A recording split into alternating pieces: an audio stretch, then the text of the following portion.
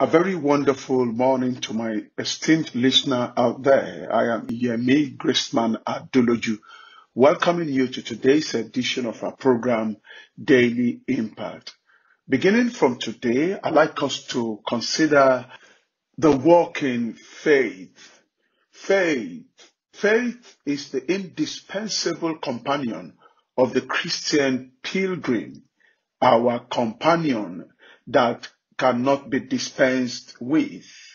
In Hebrews chapter 11, verse number 1, the Bible says, "Now faith is the substance of things hoped for, the evidence of things not seen." Faith is so critical, so crucial to the success of the Christian's journey, to the success of any endeavor here on earth. Faith is vital. It is very crucial to a life of victory. The working faith is a productive and a fruitful faith. Faith can be productive and fruitful, and that is the working faith. It produces result. The working faith I am talking about gets answers.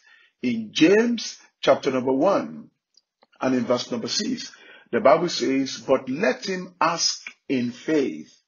And so the working faith is a faith that secures answers to prayers. It gets answers. Secondly, the working faith is a faith that obtains promises. In Hebrews chapter 11 and in verse number 33, the Bible says, "Those who through faith subdued kingdoms, wrought righteousness, and obtained promises." They obtained promises through faith. In Hebrews chapter 6 verse 12, God's word says that ye be not slothful, but followers of those or them who through faith and patience inherit the promises.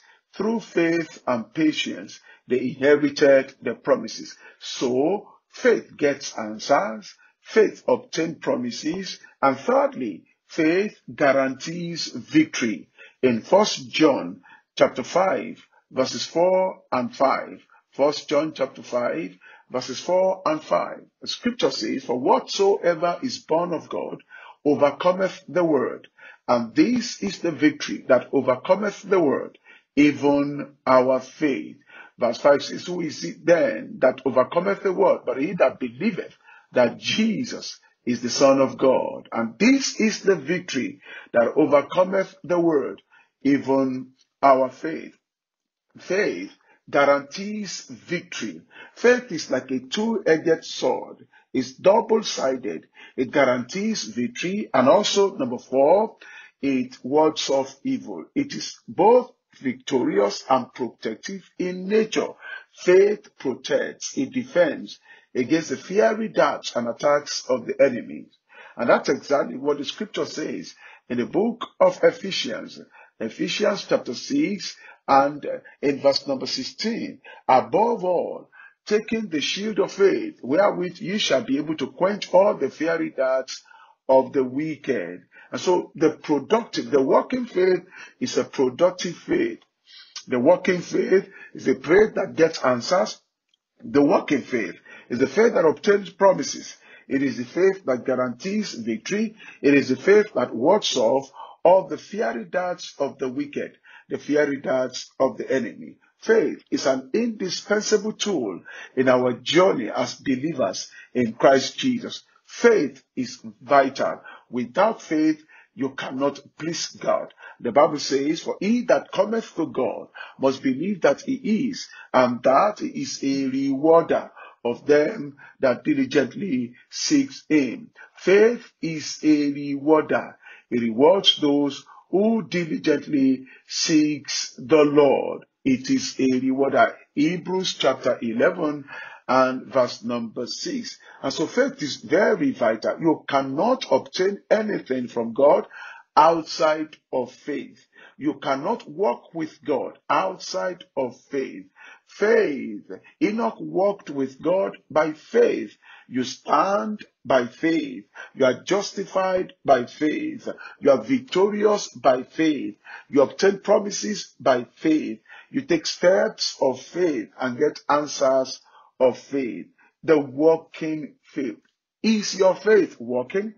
If your faith is not productive, then it is not a working faith, or you do not have faith. Your faith may be as small as the mustard seed, but it has the potential to move mountains and secure promises and advance destinies. May your faith be a working and a productive faith. May your faith get answers to all your prayers and requests. May you obtain all the promises of God for your life and destiny through faith. May you be victorious in every battle of life, in every challenge or challenges of life. May you be victorious through the power of faith. And may you, by faith, ward off all the fiery darts of the enemies. May all satanic arrows directed against you go back to senders in the name of Jesus. And so shall it be in Jesus' precious name. Amen. We're approaching the climax of 10 days at Shiloh. Testimonies of the mighty move of God abounds. And I therefore invite you to join today, day 7 at Shiloh. It promises to be explosive. 5:30 p.m. at the Light Cathedral, Lighthouse International Christian Center, Samanda UI Road, Ibadan, Nigeria. You may wish to join on any of our social media handles.